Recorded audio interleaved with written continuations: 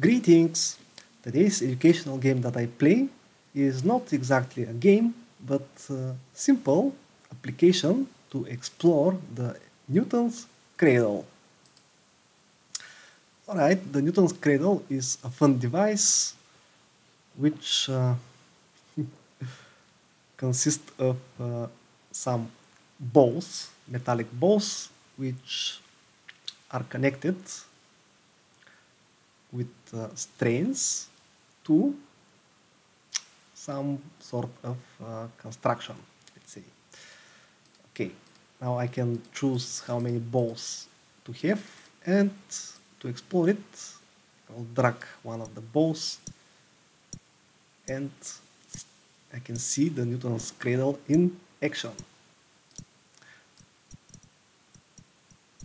Or at least it is similar to the original or the real Newton's Cradle. Alright, I can stop them. Let me increase the balls. Ah, look, the central balls are not moving. Okay. What if I make only one? Okay, one ball moves the rarest most.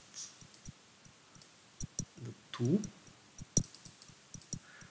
If I make it with three.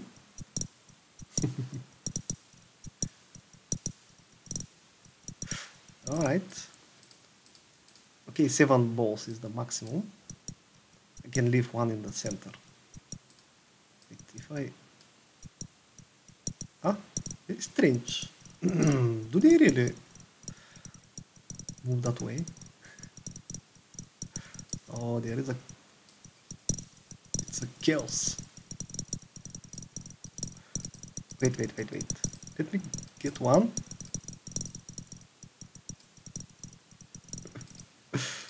Alright, 4 balls.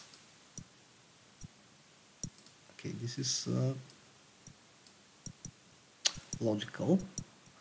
Like the Vulcans say, it's logical. Is it? Huh, here the last ones are not moving. Okay, 3 balls.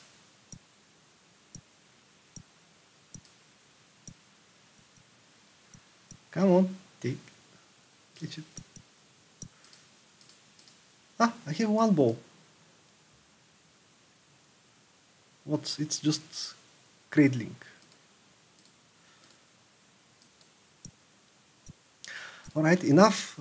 I will place a link so you can explore this, or you can show it to your kids or students or things like that. This is what these things are made for. And thanks for watching.